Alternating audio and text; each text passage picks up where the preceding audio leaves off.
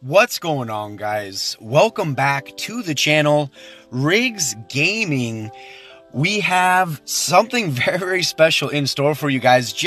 Look, one thing I do want to point out, look at this, you guys. Archer Queen going to level 29. Let's not talk about the BK. He's still sitting at 21, but we're getting closer and closer to having that max level 30 Archer Queen. But we did just wrap up a war against Assassin's Core over here in FYSB, getting a solid victory, 117 to 113. Don't even know the breakdown. We had 5 Town Hall 11s. I believe they also had 5 Town Hall 11s. I don't even know how many Town Hall 10s. But we did get a solid victory, and I got some incredible attacks to show you guys.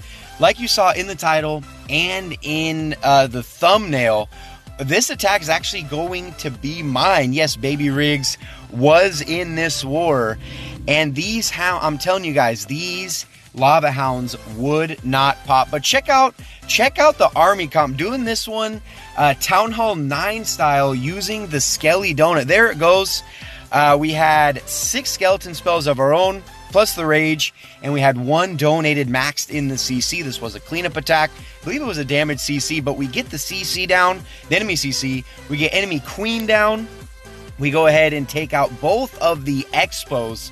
And wait till you guys see. Look at these heroes. Level 28, 21, or 21, 28. Technically, you say the king level first. 21, 28 heroes. Look at this.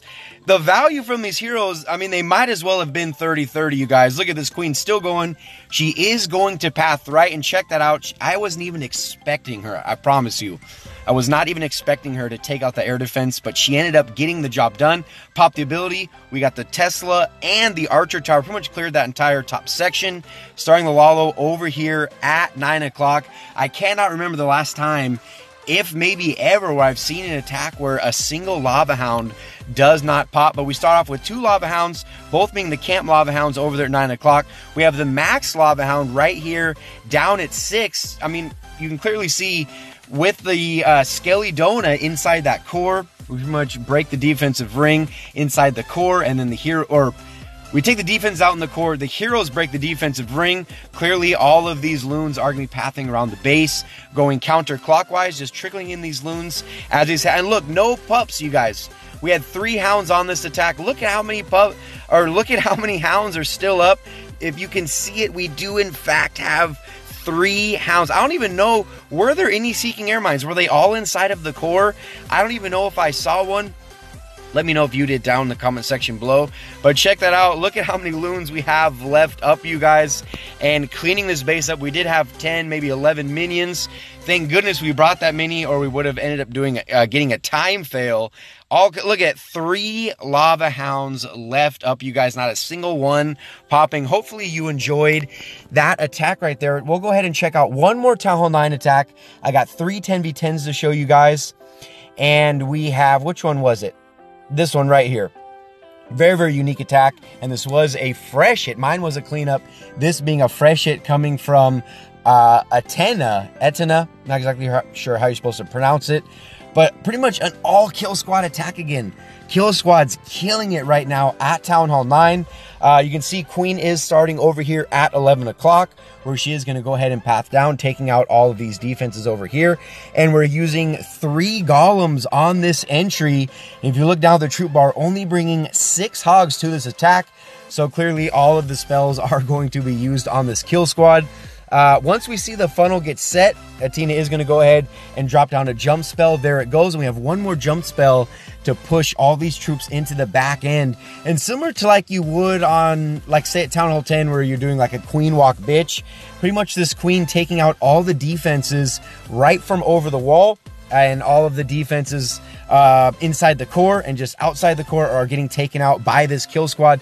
There goes the heal spell. Set a nice funnel, getting all those bowlers inside the base, and the golems and king doing a great job tanking for those bowlers. And we have the heal spell healing everything up as they are approaching quite a few of these point defenses.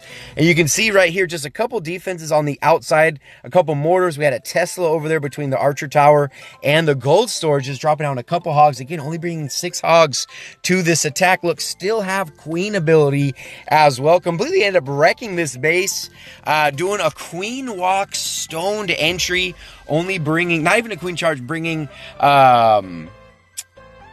only 6 hogs. Incredible. Absolutely loved it. And usually you see the queen walk kind of meet up with the kill squad, but no, this one got sent all on its own over there on the left-hand side. Beautiful work coming from Etna on that one. And now we'll go ahead and check out a few Town Hall 10 attacks. Wait until you guys see some of these. Starting off with Rogers. I will say, again, we had maybe 9, maybe 10 10v10s, quite a few of those guys coming from Falcon. We know how popular and how overpowering that attack strategy is. But I want to show you guys something just a little bit different, and check this one out. Kind of doing a HG, what is this, what would this be? An HG Lalo bowler attack. Wait until you guys see this with the Giants coming in the kill squad, getting more and more popular as we're seeing on bases that have a lot of value with the kill squad on a particular entry. We're seeing a lot of those single shot Inferno towers to kind of try to hinder something like a kill squad or a queen charge, but bringing those Giants will counter that perfectly. And with a funky base, definitely have to use a non-meta attack. I mean, it's kind of like HGHB, but instead of having hogs on the back end, we have Rogers using a Lalo. And here goes the haste spell. I'm pretty sure that was supposed to be a rage. I do not think you're supposed to drop down a heal spell where there's no wizard towers, but it ends up pretty much swagging that heal spell. Gonna be nice and patient on where he wants to actually drop the rage, bringing 5 haste to this attack.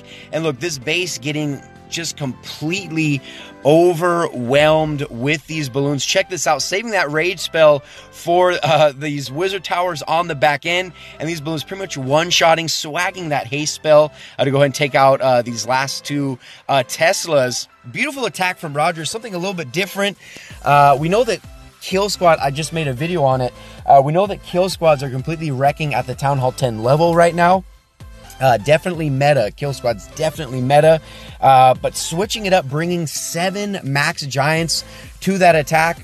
Big shout out to Rogers. He is definitely FYSB's attorney inside the clan, the Asian lawyer. And check this out. You guys got to tell me if you've ever seen an attack like this. I'm sure 1,000 of you already have, but I don't think I have. Wait till you guys see this insane. I mean, it's a straight up bitch attack. Again, using Giants as opposed to using Golems on this attack. But look, no flank up here at the top. What is going... I don't even know how you guys are breaking down these bases anymore. I guess I'm just old school at this point.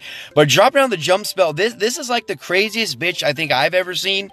Dropping down the jump spell, leading everything in. I mean, the spells are the same, but there's no... Look, there's no flank over here. Troops just entering in right there into the core. We do have a nice flank over here with all the air defenses on the upper right-hand side of the base. You can clearly drop down a healer to keep the bowlers and the witches healed up on this flank over here. And then just these troops devastating the core of this base. And again, dropping on that rage and the heal spell right there in the core. And we have these bowlers doing work, getting good value from those rock skips. And look at this. It's like, I don't even understand. I don't even understand what is going on with Town Hall 10 anymore. I'm being dead serious. Queen already used her ability as she was approaching the CC, but everything is going to be in range of this Archer Queen and on this flank over here. Again, you guys got to explain to me how these bitch attacks are working. I don't even understand. But I mean, at the end of the day, a beautiful attack. I mean, we got all kinds of troops left up. It does get a little bit close on time, but Ollie definitely has more than enough to get through this base. Look at all the skellies. We still have all kinds of witches. Still has the queen up. The healers healing the bowlers. Just completely wrecked it. I mean, I thought we do a bitch attack. You're supposed to have flanks on each side. You know, the troops are supposed to go up the middle. Ollie, I don't even know how you do it, but you did it. You got it done, and I absolutely love that attack. We're going to go ahead and jump up here. Like I said, we had a lot of Falcon attacks from this war. We're going to check out an actual HGHB coming from Pat. Again, Town Hall 10, I'm slowly and not actually slowly, rapidly. I don't even understand Town Hall 10 anymore. These attacks are just getting so out of control. I love it at the same time, but it's like I don't even know how to break. It's like I don't even know how to break down a base anymore. HGHB, we got Pat going in and only using 3 healers. I thought you're supposed to use 4. But check this out, you guys. These Giants, this kill squad gets so much value on this entry right here. We got King coming in. We got Queen coming in. Beautiful funnel set. We have one bowler over here trying to get rock skips. Or he got some rock skips, but that cannon did get the best of that bowler. We have a max poison going to go ahead and, or we have, a level 4 poison going to go ahead and slow down the enemy CC. Witch just out of range, but the Queen ends up shooting the Witch right there in the face. Hogs will be starting over here on the right-hand side at about 2:30. And look at this kill squad, pretty much wiping out the entire bottom section of this base. One Inferno Tower already down. And here comes the Hogs coming in. We have 3 heal spells, so only using those rages on the kill squad. Didn't even need a jump spell. We have 3 heal spells to help get these Hogs through this base.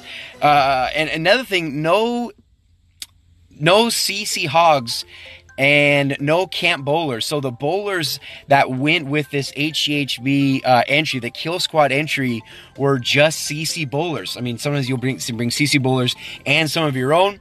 Or you'll just bring your own bowlers and then bring CC Hogs, but not on this one. I mean, ends up swagging a heal. Pat, you're freaking killing it, my friend. And if I'm not mistaken, Pat used to be a 10v11 guy. Now he's wrecking Town Hall 10 bases. So confused. But look at this. All of the freaking, I didn't even notice that till right now. The Giants cleaning up on the builder hut. The Giants ended up wrecking that base. They survived the whole raid, you guys. Those Giants ended up surviving the entire raid. Absolutely loved it. We're going to go ahead and show you guys. We have 3 11v11s. I'm going to go ahead and show you guys one of them. But real quick, look at Zip Trip doing work. Zip Trip getting the 11v11 6-pack. The one on base number 1 was using like the Queen Walk Bitch attack. So we're going to go ahead and show you guys a Lalo instead. We got wall breakers coming in here. They end up getting the wall popped, and we have a maxed Golem not coming out of the CC. This is a Town Hall 11. So bringing his maxed Golem to go ahead and tank for these bowlers and the Queen. I'm pretty sure he wanted Queen to go ahead and head inside, and there she goes. I thought she was going to head back up, but she ends up making the U-turn and meeting up with the kill squad. Poison go ahead and take care of the CC. We do still have Queen ability, and he is going to be using that Grand Warden. Notice he did not use the Grand Warden for the kill squad. That will be for the flight portion. And we have 1 air defense already taken out, as well as multiple. I mean, we got Inferno Tower down, an air defense down, as well as a few other air targeting defenses before he goes ahead and starts the solo up here at 12 o'clock. Flying in another Hound over here at 10. They'll be tanking these air defenses for these loons very nicely. We still have 2 skeleton spells that he's going to be using on the Queen. Under Rage, ends up one-shotting the Eagle Artillery. They're going to collapse on that Grand Warden statue. Haste Spell just pushing these loons through this base. Already has minions to help clean up. The rest, the top side where he started the flight portion, has 1 more Haste Spell. And notice he doesn't even have a heal spell, but look at these loons. He has more loons than you think right here. Plus he has the HP buff from the Grand Warden ability, and he pops the ability right there to push these loons to get through the Expo, to get through the Tesla, to get through those Wizard Towers down there. Ends up completely wrecking this base. Zip Trip with the 11v11 6-pack. Let me know what you guys think of the attacks featured in this video. Hopefully you guys enjoyed it. And FYSB getting the victory right before we match with Grumpy Old Men for CWO Week 9. Only a few wars left before the regular season wraps up. But FYSB getting a solid victory, the final 117 to Assassin's Core 113. Again, let me know what you guys think of the attacks. Incredible attacks from Town Hall 9, Town Hall 10, Town Hall 11. I mean, I'm so Lava Hounds don't even pop anymore. I don't even know what's going on. Hopefully you guys enjoyed the video. If you did, make sure you hit that like button. Subscribe to the channel if you are new here. Thank you for those of you that have been supporting me from the very beginning. Cannot thank you guys enough. Comments, questions, or concerns down in the comments section below. And that's going to do it for this video. Riggs Gaming. Hopefully you guys enjoyed it. Stay tuned for the next one.